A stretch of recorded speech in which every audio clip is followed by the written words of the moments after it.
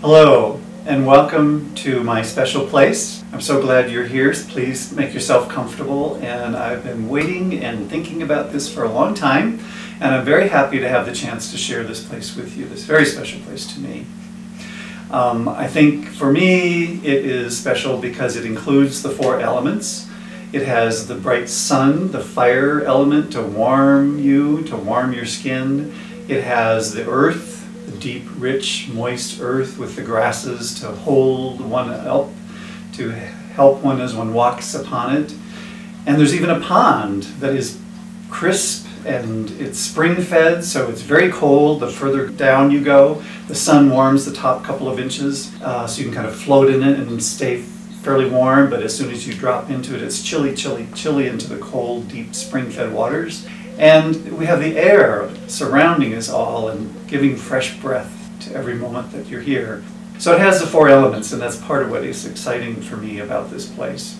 There are animals, and one of the things I love to do when I'm here is to get up early in the morning and to sit and to look out onto the pond, and in the distance the meadow that has just been recently mowed.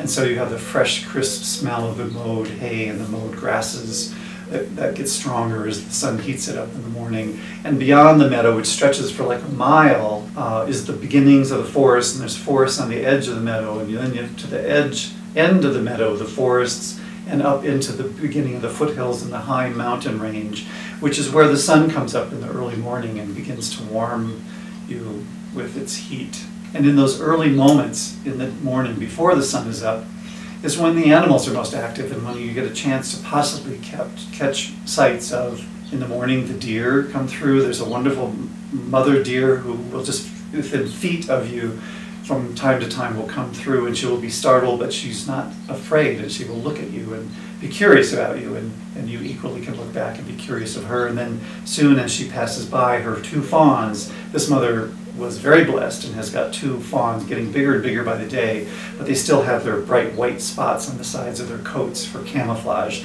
And they are even more curious about you because they're innocent and they don't know to be afraid at all. And so they will stop and look and give a little sniff and wonder who you are. And other animals, there have been bear. I've seen bear here in the far distance, fortunately, who inhabit this valley. The elk will come down, sometimes in small herds, and they also have growing calves this time of year. The bull elk don't come down so much yet, but the mother cat, the cows and their offspring are here.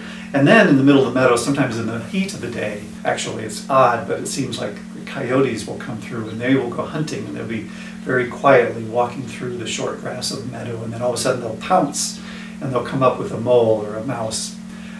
And so this fragrances, one of the things I love to do is lay out in the pond and have the sun warm up my skin and smell the sun on my skin as it warms up, and lay there on the little floaty in the water and get heated up by the sun. It's one of my favorite things to be out in nature and get very, very hot in the sun, and then to turn over off the floaty and drop into that cold, crisp, mountain spring-fed pond and burst back up out of the water and climb up as quickly as possible out of it because it's very, very cold. And the sounds, the breezes coming through from either the grass rustling or the pine needles have a very soft, subtle sound, or then there's the cottonwood that has a rattly sounds to it that changes through the seasons. It gets crisper and drier as it dries out in the fall.